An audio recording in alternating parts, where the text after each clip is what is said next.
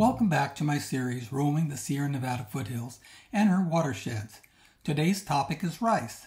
California is the second largest grower of rice in the United States. Rice is Placer County's leading agricultural crop. In California, rice is a $5 billion industry, creating thousands of local jobs. We produce the finest quality of rice in the world. Rice is not native to the United States. We followed the history of rice from its introduction into colonial South Carolina to its introduction into Northern California. Until the early 20th century, California was a major importer of rice. Today, we are an exporter of rice. How this turn of events came about is the core theme of our story. We first need a few backstories. Our first stop takes us to the small agricultural town of Biggs. The town is located 62 miles north of Sacramento, off of Highway 99. The city's welcome sign says it all. The heart of the rice country. Biggs and her smaller neighboring town of Richvale will play an important role later in our story. The 19th century was the age of rails. A new railroad line, the Oregon-California Railroad, ran from Oregon through Biggs and Richvale, ending in San Francisco. Because of massive corruption, the line failed. Central Pacific Railroad took custody and then turned the line over to their subsidiary, Southern Pacific Railroad. Central Pacific Railroad's business plan would have Southern Pacific handle the sale of Central Pacific's vast land holdings. In the late 1800s, Southern Pacific Railroad reached all the way to Louisiana. Our rural Butte County towns of Biggs and Richvale would be connected to the then rice capitals of the United States, Texas and Louisiana. But we are getting far ahead of our tale. Our next task is to define botanically what is rice and what is not rice. The rice plant is a semi-aquatic grass. Rice can be divided into 3 different families. Many are familiar with American Indian wild rice. Our indigenous tribes living around the Great Lakes region harvested this grain for thousands of years. From a genetic point of view, Indian wild rice is not rice. However, there are 2 distant cousins of American Indian wild rice that are classified as rice: Asian rice and African rice. While both are semi-aquatic grasses, African rice is grown mostly in West Africa's Niger River Delta. It is less popular than Asian rice. Our story will center on Asian rice. Domestication of Asian rice may have gone back 13,000 years. To complicate our story, Asian rice can be broken down into 120,000 different genetic differences. You're not going to make us listen to 120,000 variations? Too complicated? Let's simplify. We can divide Asian rice into 3 different rice bowls. Short grain, known as Japanese sticky rice, which is great for sushi or for making sake. Less sticky is medium grain, great for risotto. In our third bowl, Chinese long grain, which is light and fluffy and even less sticky. Long grain can also be aromatic. A favorite in Thailand is jasmine rice. The 3 varieties have different growing requirements. This fact will determine which variety can be grown in California. In all parts of Asia, whether your faith was Hindu, Buddhist, or Shinto, rice was more than a food. It was spiritual. Since rice was not native to the Americas, European settlers would introduce rice to both North and South America. Our story picks up in South Carolina. Many of the colony's first settlers arrived from the British-held Caribbean islands. The Caribbean settlers wanted to replicate the Caribbean plantation system, master and slaves. The geology of Carolina's lowlands created a problem. What do you do with marshlands? Rice. There is profit in growing rice. Rice is eaten by the people living throughout the Mediterranean basin, as well as it is eaten by the enslaved in the Caribbean. And forget not the slaves here in the English colonies. In the mother country, there is growing appetite for rice. "But, kind sir, we doth not knoweth how to groweth rice." "They knoweth in Madagascar, Africa." Slavers were sent to Madagascar to procure those who knew how to grow rice. Kidnapped and chained, along with their knowledge of rice agriculture, they were shipped as cargo and sold to the Carolina plantations. Once they were free, but now they were slaves in Carolina. Their first task was to show their owners how to carve out rice paddies. The paddies had to be level and shallow, maybe just 5 inches deep. Planting rice seed was far different than casting seed for wheat. The rice plants were germinated away from the paddy. Later, the seedlings were individually transferred and planted into the flooded paddy. In the fall, the dried rice straw would be harvested. Using the ancient practice of winnowing, the rice was separated from the straw. The harvested rice, called rice paddy, was not edible as the rice was encased in a husk. To remove the husk, a pestle and mortar was used. This task was reserved for the enslaved women, as they were skilled in not breaking the rice into pieces. Broken rice was not as valuable.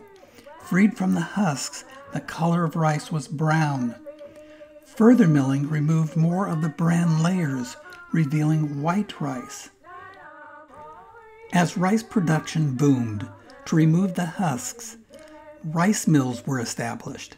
The pestles and mortars grew in size, but now were operated by steam-powered tidal surges or water wheels. The growing success required an ever-growing need for more slaves. Between 1750 and 1725, it has been estimated that 50,000 Africans from the rice-growing regions of Africa were kidnapped and shipped to Carolina. It did not matter to the plantation masters that malaria, yellow fever, and the unsanitary rice paddies decimated the slave population. What mattered was that rice, known as Carolina gold, was a profitable export. The tragedy that began on April 12, 1861 in Charleston Harbor, South Carolina, would mark the beginning of the end of South Carolina's rice plantations. Lincoln's emancipation of the slaves, followed by the 14th Amendment to the Constitution, ended slavery. Few former slaves would return to the rice paddies. The final blow came when 2 hurricanes pummeled South Carolina's coastline. The Carolina rice infrastructure was destroyed. As the rice industry in South Carolina declined, a new rice center began to blossom. In the 1880s, the nascent Louisiana and Texas coastal rice farming belt began to expand. When they learned that rice farming could be more profitable than grain farming, Midwestern farmers began migrating south. In support of the rice industry, farm equipment manufacturers began making equipment specifically designed for the rice industry.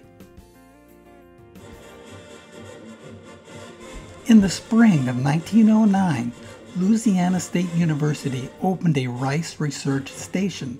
Its purpose was to develop new rice varieties as well as to learn better rice farming practices. The station today covers 1,000 acres. Okay, is everyone ready? Yes, I hear someone whistling. It is time we pick up our story in Northern California. Meet me at the Houston train depot where we will catch the SP train to San Francisco. As the poster boasts, in California there is a climate for health and wealth, room for 1 million immigrants, not to mention 43,795,000 acres of government land waiting to be taken. For all my AI audience, I've reserved first-class seats on the SP Sunset route. Meet me at the Houston train station. Since we arrived a little early, I have just one more tale to tell. A little side trip to Sao Paulo, Brazil. It's just a short tale, but as you will see, most important. In 1885, slavery was still legal in Brazil. Meet Evaristo Conrado Engelberg, an engineer by training. The story begins with Evaristo watching a slave using the laborious traditional method to gin paddy rice into brown rice. In his mind, he thought, there must be a more efficient way to mill rice. He picked up some paddy rice and rubbed the seed between his fingers. He rubbed the paddy rice until husk came off. He thought, what if we poured the rice in between two rotating abrasive drums? Could that safely remove the husk? His idea worked perfectly. His new gin revolutionized both coffee and rice milling. He took out patents and began manufacturing his gin in New York.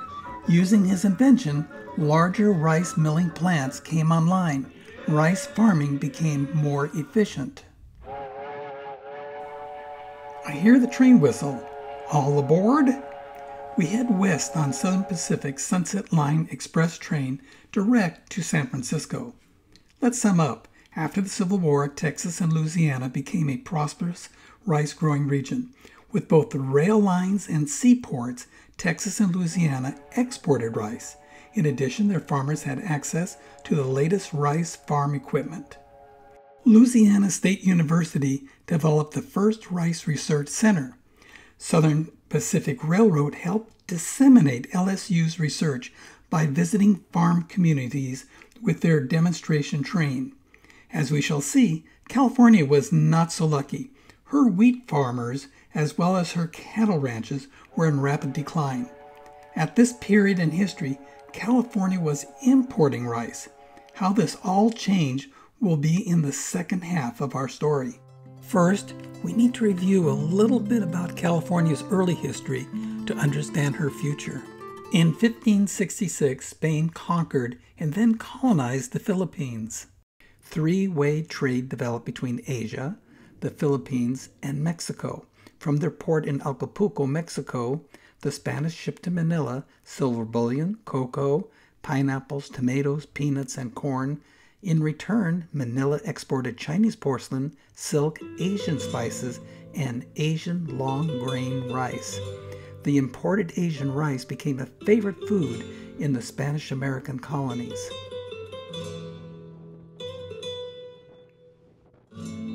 Spain's hold on Alta California was precarious.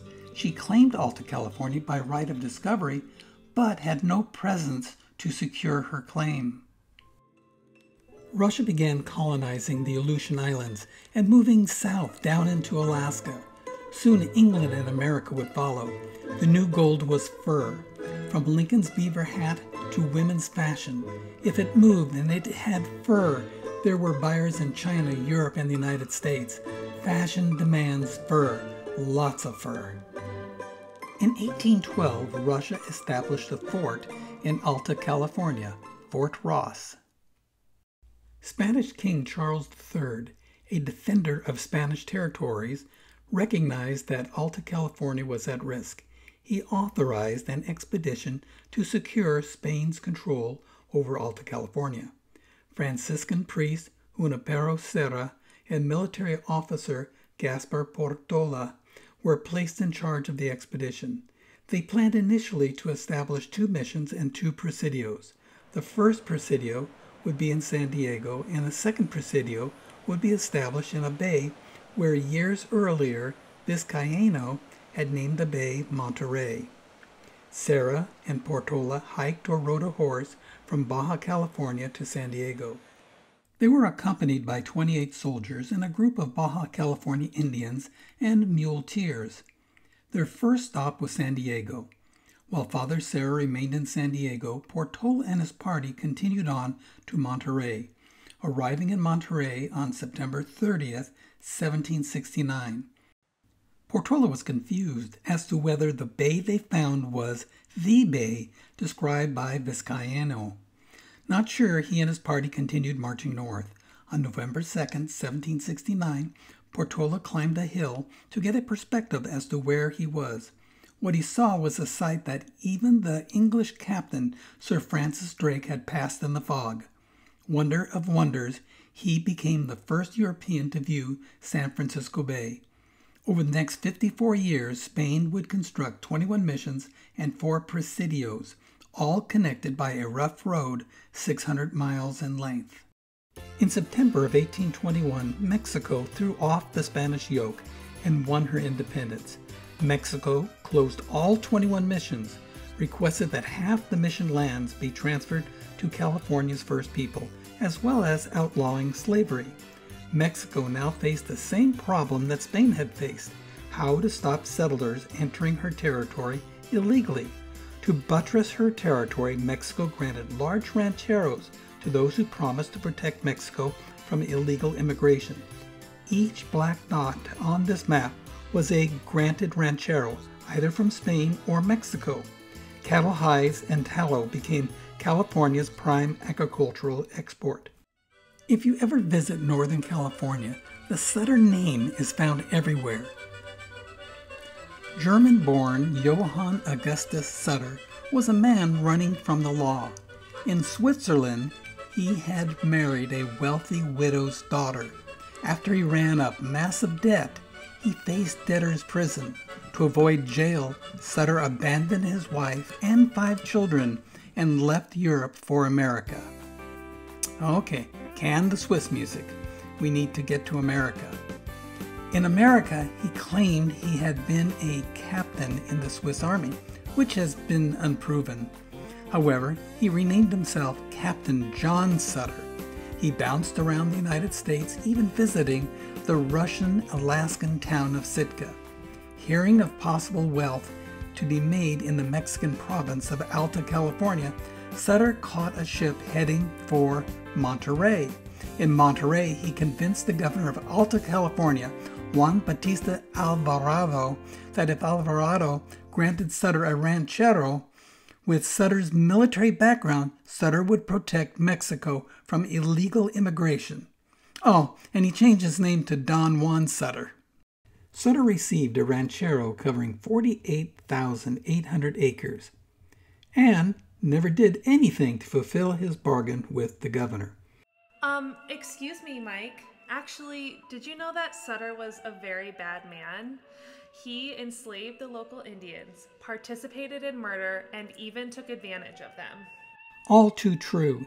Diseases spread by Europeans, enslavement, expulsion, and even murder dropped their population from as high as possibly 700,000 to 50,000 by 1860. So what does Sutter have to do with rice? It was Sutter's lumber mill in the foothills of the Sierra Nevada mountains that gold was discovered.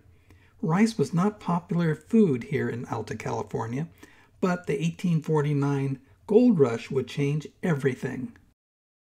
Over a Texas land dispute, the United States and Mexico went to war.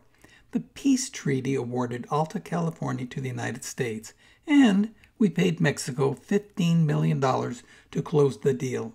From the 4 corners of the globe, news of the California gold strike brought thousands to California. The population almost instantly jumped from 8,000 to 100,000 in 1 year. By 1860, California's population rose to 380,000. Okay, I'm going to need a little drum roll, because this is the point where we find out why California became a net importer of rice and how California became a leading exporter of rice. The story begins not here in California, but in southern China. Years of warfare between the British as well as China's own civil wars had left southern China destitute. Knowledge that there was a mountain of gold was too good to pass up. Families as well as villages pooled their resources and sent their sons and fathers on a desperate chance that they could save their villages or families from poverty. They embarked on a perilous voyage to find a place called Gold Mountain. It was estimated that 30% of California's placer gold miners were from China. Chinatowns began to spring up. The construction of the Transcontinental Railroad employed 15,000 Chinese workers. By contract, the Central Pacific Railroad had to supply its workers with rice. Whether the Chinese immigrants fished, worked on the railroad, mined for gold, or worked in agriculture, Chinese immigrants still made rice a central part of their diet. Since California did not grow rice, to sustain the Chinese community, how much rice did California need to import? In 1850, the United States Census estimated that California's population was 92,597. California felt that number was an undercount. Within 20 years, the population jumped to 560,247. The census showed that 9% of California's population was of Chinese heritage. That would be 48,790. We now need to do a little figuring. A University of California at Davis professor estimated that an average Chinese worker consumed 1 pound of rice per day. So 1 pound times 48,790 Chinese residents times 365 days per year equals 17,808,350 pounds of rice. All would have to be imported into California. All shipments of rice had to be imported, mostly from China. The Civil War blocked shipments from South Carolina or other southern states. California legislature recognized the need to develop rice farming in California. October 26, 1862, the Daily Alta newspaper reported, "The cultivation of rice.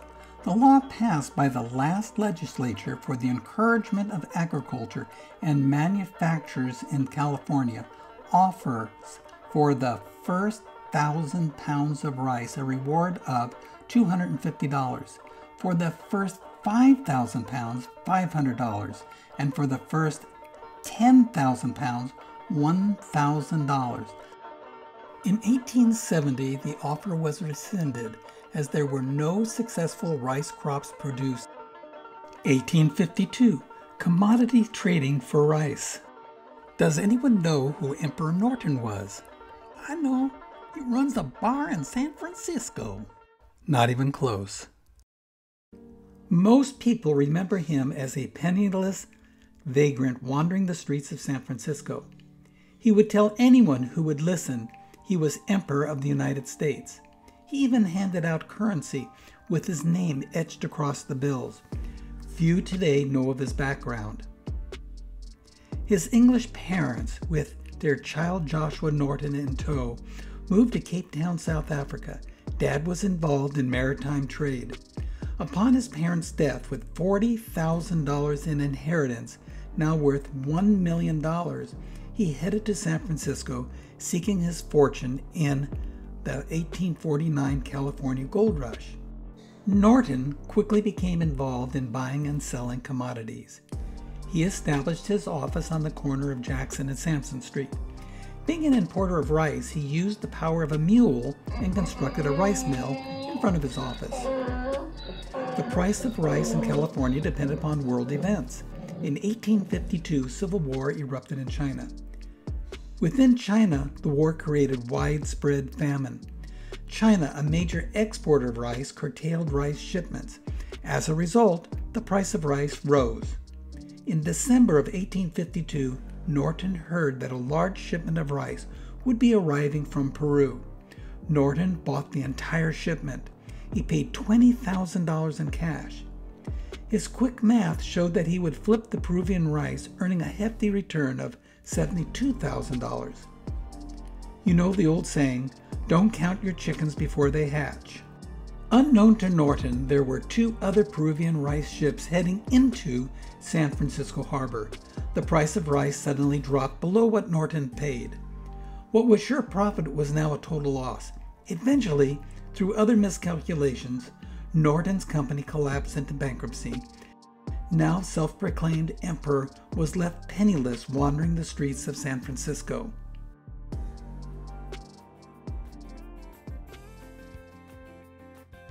Beginning in 1862 through the 1880s, tremendous changes in California's weather patterns occurred. In one season, there would be torrential rains, followed by the next season of blistering sun and drought.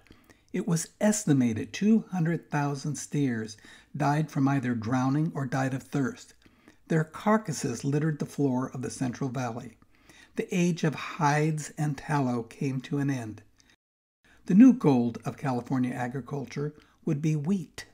California's ranch owners were short on laborers. Using the latest labor-saving technologies was an imperative.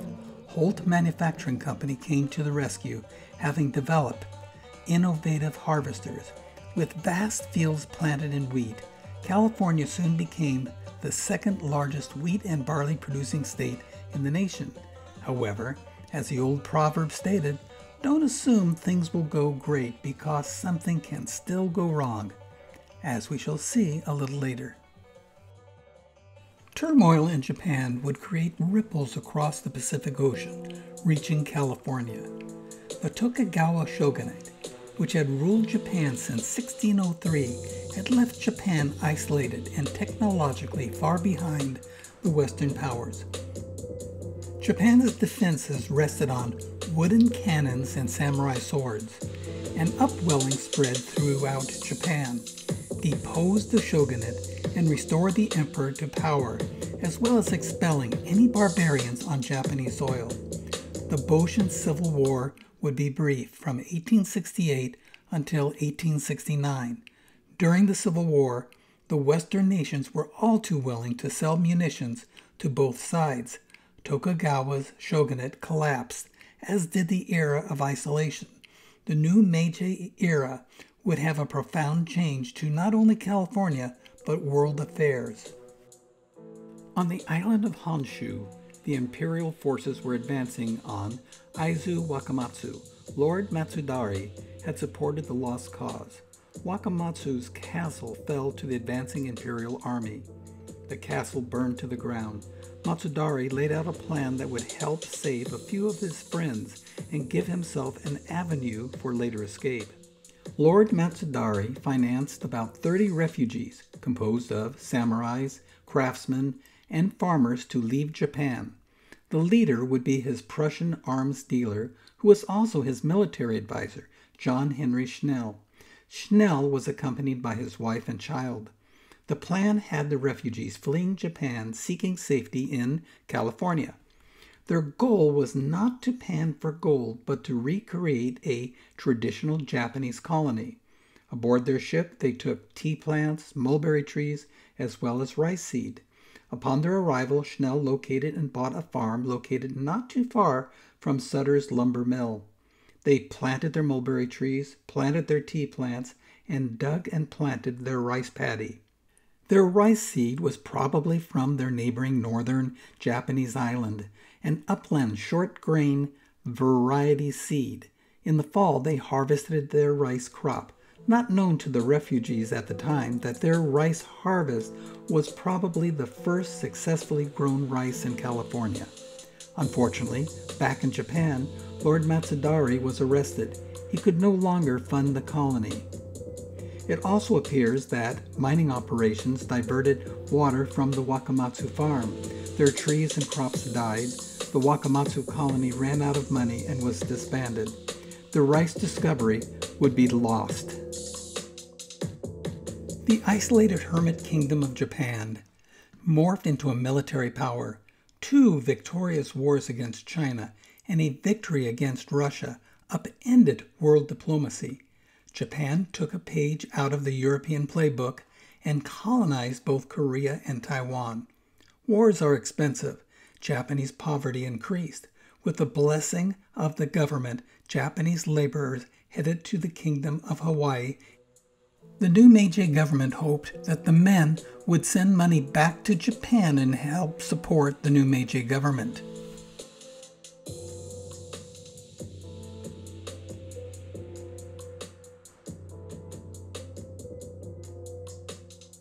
In 1898, Hawaii was annexed to the United States. Now a United States territory, migrants from Spain, Portugal, and Japan who were living on the islands could leave the back-breaking Hawaiian plantations for California. While still an independent kingdom, Hawaii, after China, became California's second leading rice supplier. In 1886, California was importing over 42 million pounds of rice. A little traveling music. We need to visit the Delta. Louisiana? No, the California Delta. We have a delta in California? Geologists have given the formation a number of names: an estuary of San Francisco Bay, a bay head delta, or an inland delta. To locals, it is just the delta. The delta was formed by the San Joaquin and Sacramento rivers entering into San Francisco Bay.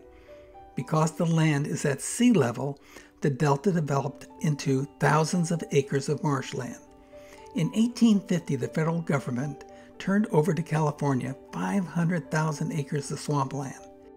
8 years later, California began offering the land for sale at $1 per acre.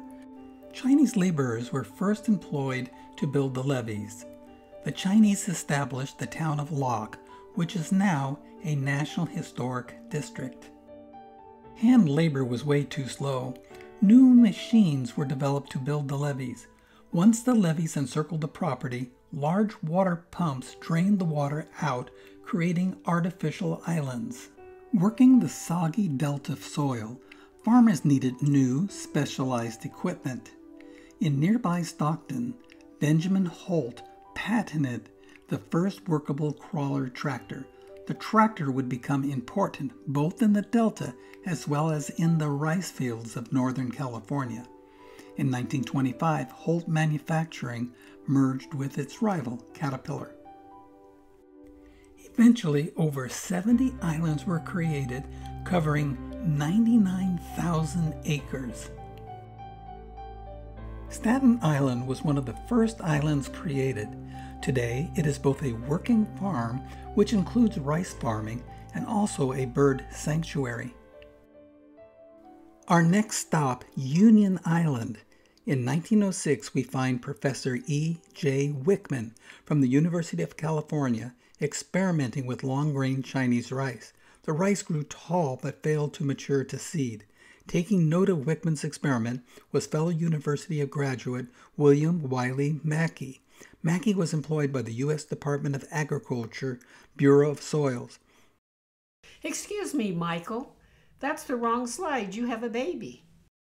I know, but this is the only picture of Mackey I could find. It was used for his obituary in 1947. They too could not find a photo of him. Okay, may I continue? Mackey was in Fresno researching alkaline soil. His question, could rice farmers with alkaline soil, maybe like planting legumes, rice could also lower a soil's pH? Instead of using Chinese long-grain rice, Mackey planted Japanese short-grain. He was surprised. Some of the Japanese rice plants did mature to seed. Mackey had a revelation. The problem with rice cultivation in California was the weather. California's growing season was shorter than the tropical weather in southern Asia. Find a rice seed with a shorter growing season, and California could cultivate rice. He knew where he could find a rice seed suitable for California: Louisiana. A political problem. President Roosevelt was battling trusts and corporations. TR took a dim view of any government employee receiving gratuities from a railroad. However, like the Roman poet Homer wrote, "Seize the moment." Mackey headed to San Francisco, explained his mission to the Southern Pacific Railroad executives, and secured free round-trip tickets to Louisiana. So why did Mackey head to Louisiana and not Texas? Two possible reasons. First, on August 27, 1900, a massive hurricane came ashore, leveling Galveston, Texas. 6,000 to 8,000 deaths. The hurricane track proceeded north through Houston's rice fields. However, there was a second reason why he chose Louisiana. In 1898, a leading USDA agronomist, Seaman A. Knapp, set up in Louisiana a hands-on best practices demonstration garden on how to grow rice. The demonstration would have also included Q&A. The demonstration garden included a rice seed that Knapp had purchased in Japan, Kyushu. With new knowledge and a sack of Japanese Kyushu rice, Mackey headed back to California. Boll weevils chased Louisiana cotton farmers out of business and into rice agriculture. California's ranking as the second largest wheat-producing state collapsed. Poor farming practices left the California wheat fields destroyed. There were no buyers for weed-infested California wheat. A land company began buying up thousands of acres of Butte County's former wheat fields. They took an old railroad siding and renamed the siding Richvale. The worthless land was then sold to unsuspecting Midwestern farmers. What also made the land seem worthless was that below a shallow topsoil stretched miles of hardpan. When it rained, the water could not percolate. The land was only good for ducks and geese. Many realized that they had been cheated. Some, with nowhere to go, tried to eke out a living. For those who are cheated out of their life savings, from the darkest night the sun will rise. Chico Record newspaper reported G. Aoki, a Japanese importer of rice, was hired by the California Irrigation and Land Company to evaluate the possibilities of growing rice in Butte County. Aoki reported that Biggs and Richvale land was ideal for growing rice. The rice plant needs 3 months of being nearly covered by water.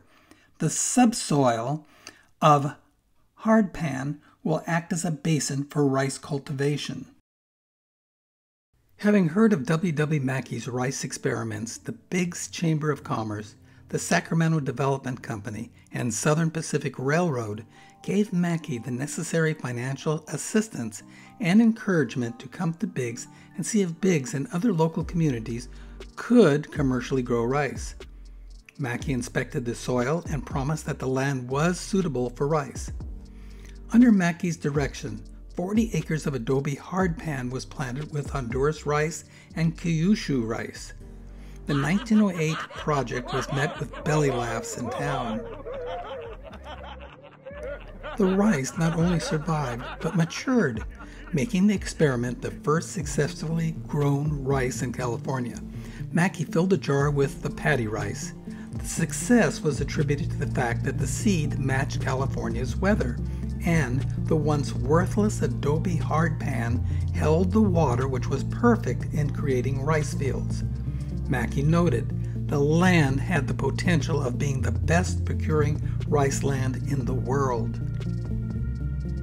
Was W. Mackey first, or were there others who might have also contributed to growing rice in California at about the same time? If you want to rebuild your rice industry, seek help from experts. In 1903, Houston's Chamber of Commerce sent a letter requesting help to the Consul General of Japan in New York City. The consulate was enthusiastic about helping Houston, not all for altruistic reasons, but for helping solve a major problem back in Japan. Long-range projections indicated that because of Japan's growing population, by 1930, Japan's shortfall would grow to 30%. If you can't raise enough rice in Japan, encourage the establishment of offshore Japanese colonies to raise rice. The rice could then be shipped back to Japan. Texas had the land, water, and just needed a kickstart to get their rice industry back moving forward. Southern Pacific Railroad was also enthusiastic. There was profit in shipping rice. Japanese rice colonies soon dotted the Houston countryside. Seito Seibara arrived in Houston having hauled 300 pounds of Shinriki rice seed from Japan. Just south of Houston, in the town of Webster, he, along with 2 other Japanese families, each bought 300 acres and planted Shinriki rice. The harvest was beyond expectation. First, you need to know that a barrel of rice weighed 162 pounds. The 3 rice farms produced 34 barrels of rice per acre. That's 34 times 162 pounds. They yielded 5,508. But you have to remember they farmed 900 acres. So you multiply 900 times 5,508. Their harvest yielded 4,957,200 pounds of rice. Success has many wings, and the news traveled far and wide. News of the successes in Texas may have traveled to G.H. Henshaw on his Yuba County farm via Southern Pacific Railroad's agents, or maybe by a letter from friends or relatives back home in Texas. As a result, Henshaw requested that rice seed be sent to him. Henshaw planted the seed on his farm, which was adjacent to the Lower Bear River. That fall, he successfully harvested a crop of rice. He reported that he planned to replant rice the following year on his 640 acres of farmland. William Grant was manager of the Ball Fall Guthrie Farm near Biggs and had tried growing rice but failed. Having heard of the successes of the Japanese rice colonies in Texas, or maybe he heard the success of Henshaw's rice experiment, Grant hopped aboard an SP passenger train and headed to Houston. In Texas, Grant met Japanese rice agronomist Tokugawa Yasuoka. With a sack of Japanese short grain rice seed in hand, Grant invited Yasuoka to accompany him back to Biggs, aided with the technical help of Yasuoka, and in collaboration with the USDA research staff, Grant planted 100 acres of rice. The success of the planting proved the commercial possibilities of a California rice industry. Wake up, AI audience! We did it! We proved that California can grow rice. So pop the champagne cork and let's celebrate! Well, I hate to rain on your parade. Let's not go so fast. We have to know the best varieties to plant, and when to harvest, best farming practices. This is not Houston's weather, but California's weather. The new rice industry will need to build miles of water ditches. The abandoned wheat farms now had to service a semi-aquatic grass. The irregular soil levels used for the old wheat fields now had to be leveled and sloped for drainage. In the spring, water would be released into the rice fields to a depth of maybe just 5 inches. The proper water level had to be maintained during California's long, dry summers, and in the fall, drained back into the canals for harvest. As the water drains from the field, the rice plant turns a golden color. Its paddy rice hangs heavily, ready for harvest. New farming equipment would be needed for large-scale rice production. Experiments began to select the best rice variety for California's unique climate. Seed samples were collected from around the world. About 50 varieties of rice were planted at various locations around Biggs. On one rice field, the Japanese Watarabuni variety produced 8,320 pounds of paddy rice per acre. Not bad compared to the 5,508 pounds of rice produced in Texas. Besides which seeds were best, there were many other technical questions. How do you turn thousands of acres of former weed-infested wheat fields into productive rice fields?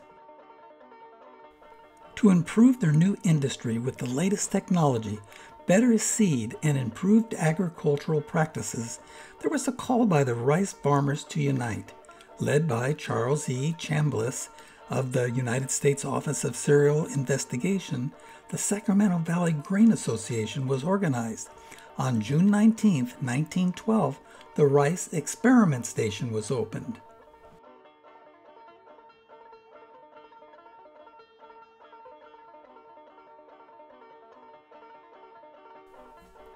One of the first projects of the Rice Experiment Station was an effort to identify best rice farming practices.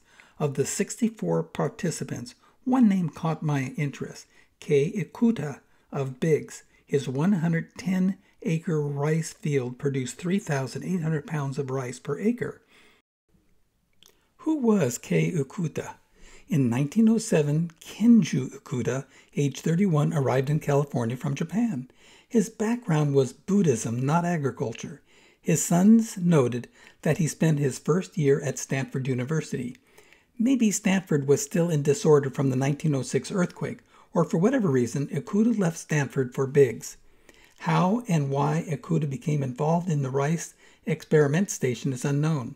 His sons credit their father with helping to choose the best rice variety for California's climate. They also gave credit to their father for helping design the contour irrigation system, which helped control depth of water in the rice fields.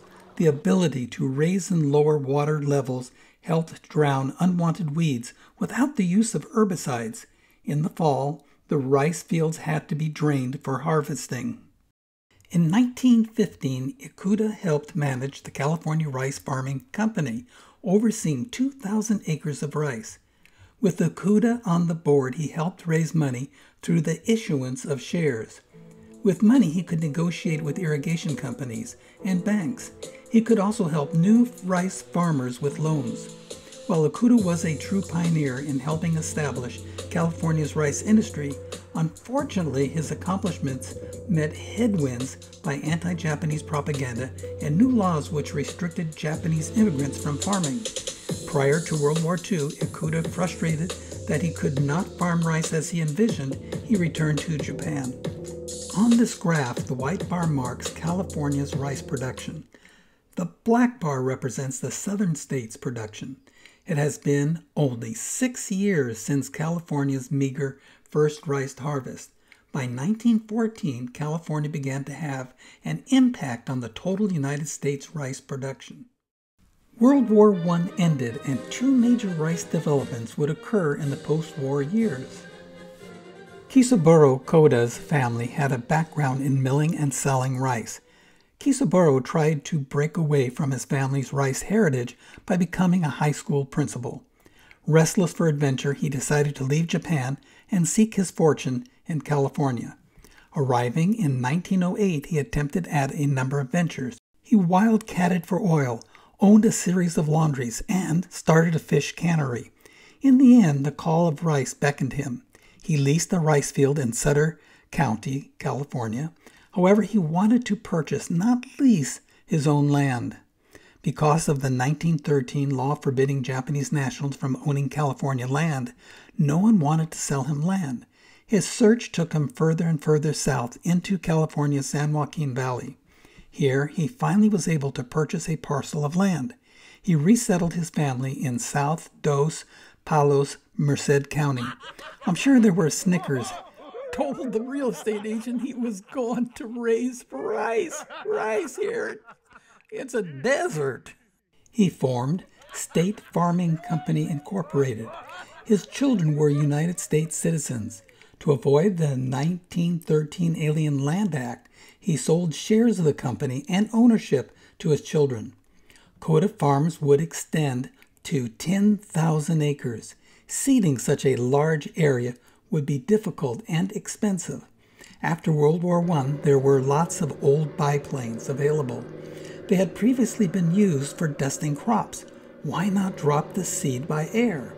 The practice proved successful and caught on quickly. It is currently the main method of seeding rice fields in California.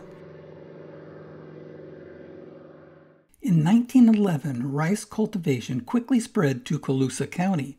By 1915, 12,000 acres of rice were under cultivation. Japanese farmers played a major role. Their community grew to about 500 residents. Kenju Ikuda was a major rice Colusa grower. The last surviving resident of Wakamatsu Tea and Silk Farm, where the first successful rice harvest was made, Kuni Matsumitsu, resided in Colusa. He served as a translator for his Japanese community. By 1947, 13 California counties were cultivating rice.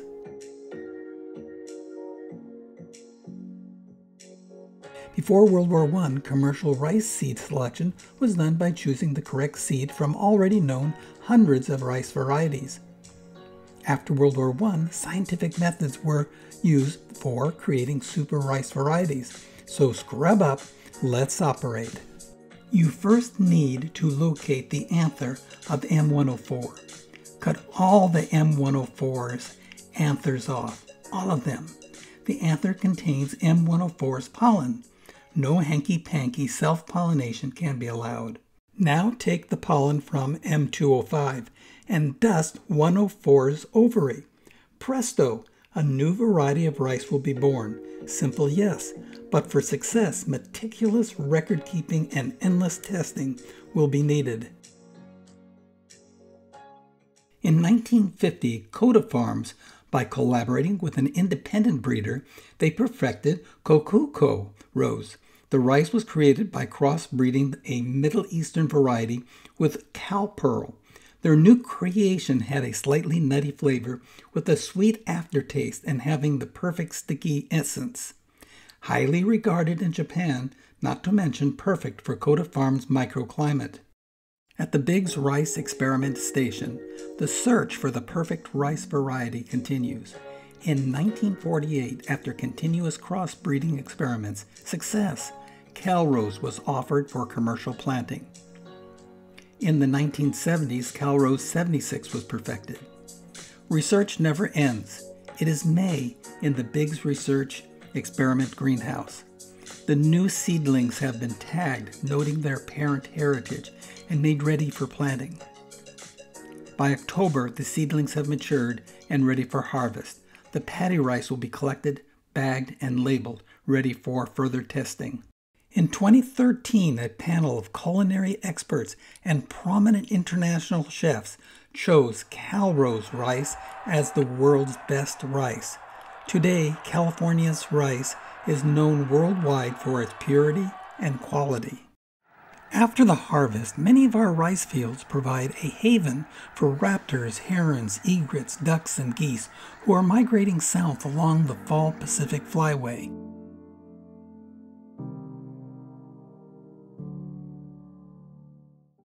Well, our story began, the history of rice, and we began our story here in Biggs at the Rice Experimental Station. And that's where our story ends today, at the Rice Experimental Station. There are so many individuals and organizations I need to thank who opened their doors and shared their knowledge in helping in making this presentation.